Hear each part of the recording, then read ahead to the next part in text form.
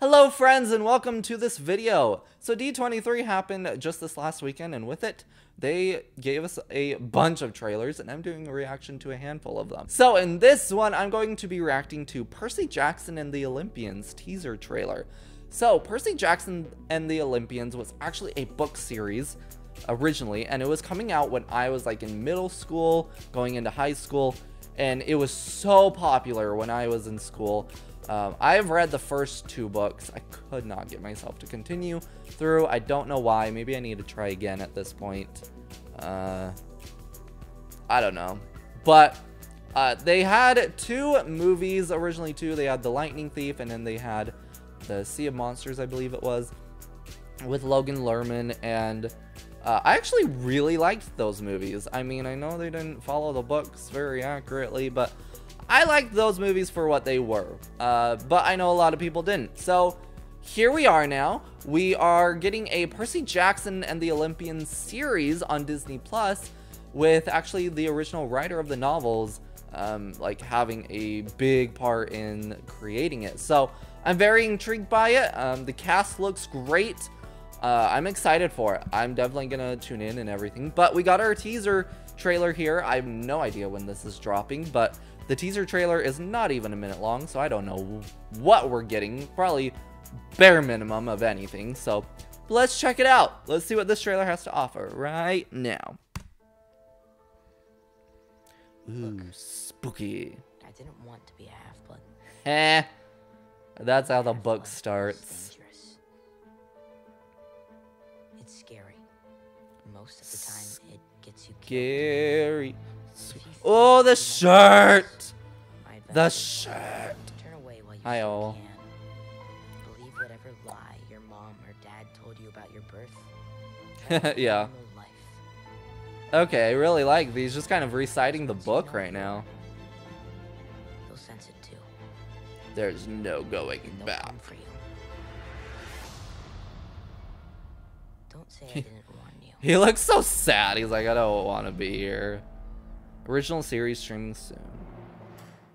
Okay, so like I thought, it wasn't going to give us a bunch, but that's okay. You know what? A teaser trailer does not need to give us everything. It's just supposed to get us excited and pumped for it. I definitely am excited for it, and I really like how he was basically reciting the book and what he kind of says, especially at the beginning of the first book. So I wonder if like the first season is going to be like The Lightning Thief. Season 2 will be Sea of Monsters.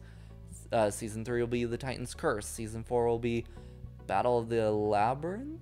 And then Season 5, The Last Olympian, if I remember those titles correctly. I have them. I should know them. I have the books. Except for the last one. I don't have the 5th one for whatever reason. But anyways, yeah, there's a look at Percy Jackson and the Olympians, the teaser trailer.